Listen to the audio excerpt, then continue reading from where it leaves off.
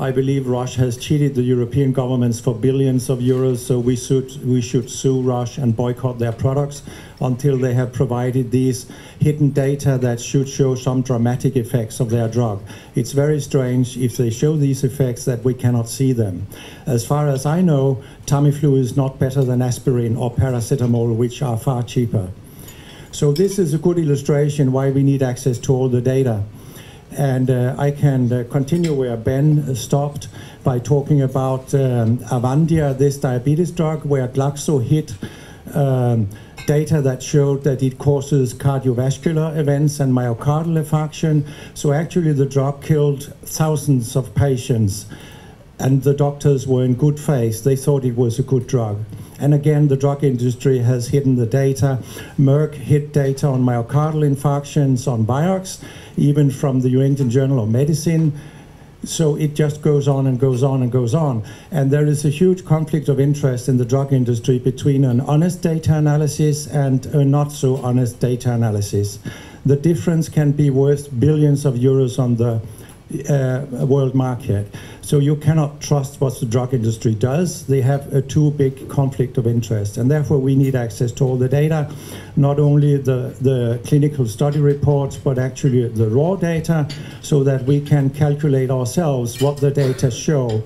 And according to the Ombudsman, you can say that in a minute, these data belong to society, not to the drug companies who think it's their data. It's not. It's our data. It's our patients' data. And I'm very pleased that the EMA now goes in the same direction as we want, namely to ensure access also to the raw data in statistical programs so that we can work on them. So when that is going to be the case with the EMA, we also need to ensure it's going to be the case in the new clinical trials directive, which currently only speaks about submitting summaries of the data.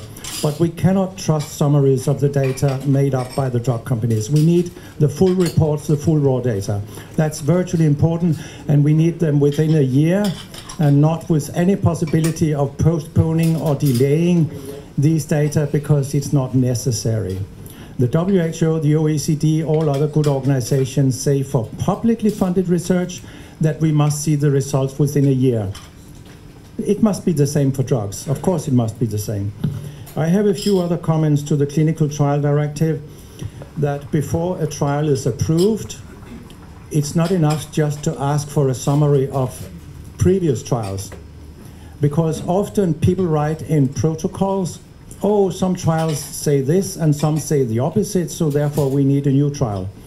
But if people had done a systematic review of all existing trials, they will often find out that the new trial is superfluous and therefore unethical. It's not needed. We need a systematic review as a requirement for approving a new trial. Then we also need the investigators to submit adverse events after the patients have stopped their drug. In the current directive, it is said that only if the investigator becomes aware of adverse events after the patient came off the drug, they shall report it. No.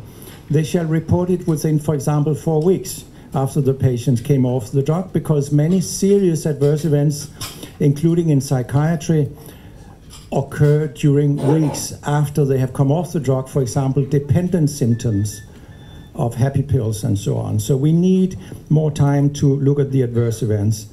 Also, there is something about a clinical master file, that it can be destroyed after 5 years. No, no, no. It must exist indefinitely. And this is not a problem because all the data can be in a PDF. So and if you destroy all the data after 5 years, we cannot sue the companies. It must be there indefinitely. And also, the current trial directive leaves to the companies to make judgments. You should never do this, because they will be abused. So the companies should judge whether they make a substantial change to the protocol. And then if the company thinks it's substantial, it should perhaps have a new approval. But we know from our research that drug companies change the outcomes in trials 2/3 of the time. They change the primary outcome. So when the first statistical analysis doesn't work, they torture your data until they confess. and then they find something that is significant and they publish this, and then they cheat us because they tell us this was our primary outcome, but when we have access to the protocols, we can see it was not your primary outcome. So don't leave anything to the companies. If they change anything in the protocol, they must notify the EU trial portal